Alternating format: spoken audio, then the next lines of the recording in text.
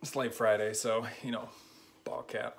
Haven't trimmed up the old mustache, but I'm thinking about why I've chosen to do so much short form content on Medium, a platform that has been swimming in long form content.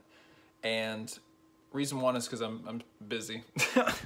Like I never want to get on here in front and be like, oh yes, it's all strategic. Reason one is I'm busy.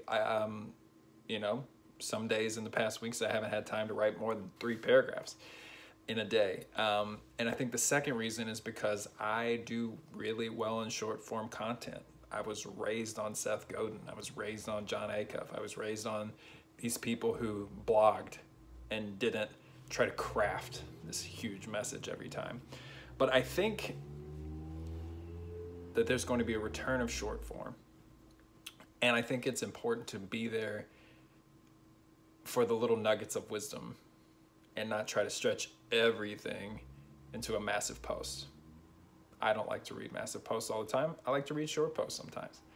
So yeah, that's where I'm at. Andrea, thanks for the comment. Thanks for the love.